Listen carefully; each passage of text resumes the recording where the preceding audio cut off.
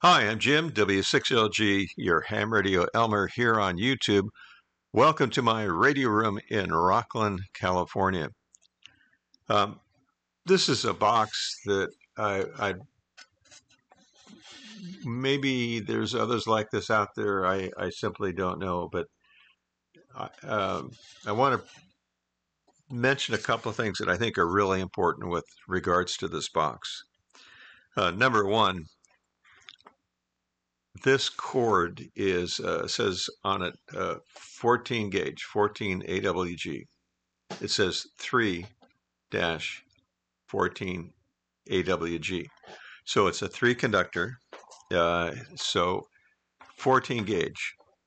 14 gauge by US standards, as far as I know, is good for 15 amps.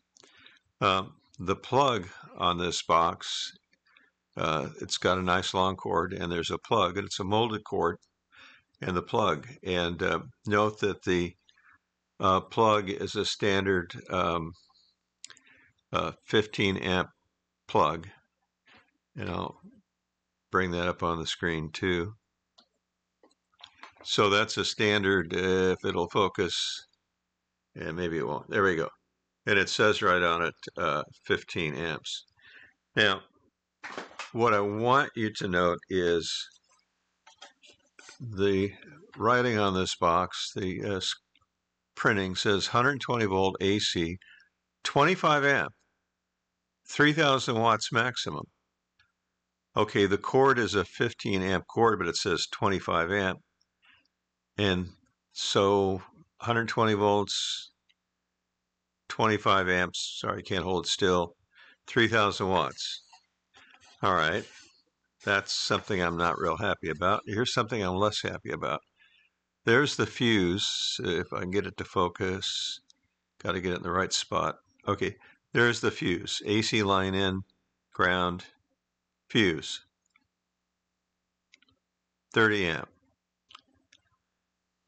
So to go over that again so it's real clear and get me back up on the screen. A 15 amp cord, 15 amps max. A 30 amp fuse protecting the 15 amp cord.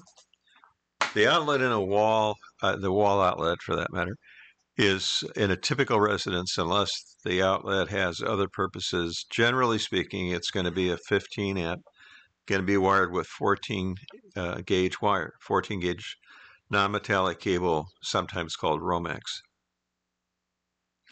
Occasionally outlets are 20 amp, and if they're 20 amp, one of the prongs on the plug is vertical and the other one's horizontal. So a 20 amp plug has a different configuration in the US. In this one, they're both vertical, which is 15 amps. The cord is 15 amps. The fuse is 30 amps. 30 amp fuse protecting a 15 amp cord. It also says that the implication is that these are 25 amp outlets. They're not. They're a standard 15 amp outlet. So these are 15 amp outlets. It says, if I get my fingers in the right place, 25 amps. The cord is 15 amps. The plug is 15 amps. The fuse is 30 amps. So what do you think? 30 amp fuse, 15 amp cord. I think what I may do is not use this box, or if I were going to use it, I would take the 15 amp fuse that I happen to have on the shelf and put it in there, tossing the 30 amp fuse. I did look, it is a 30 amp fuse. So the math altogether doesn't add up, because it says 3000 watts here, but a 30 amp fuse times 120 volts in the US would be 3600 watts. The cord is capable of handling, according to my understanding, 1800 watts. So I've got 1800 watts here, 3600 watt fuse, and it says 3,000 watts here. And again, the implication is that each of these outlets is good for 25 amps. They are 15 amp outlets. If you have any questions or comments, or if you think my math is not quite right, let me know. Post a comment. Explain your thoughts about this box. In the meantime, for me, it's what the heck were you thinking? To the manufacturer. What in the world? I'm Jim, W6LG in Rockland, California.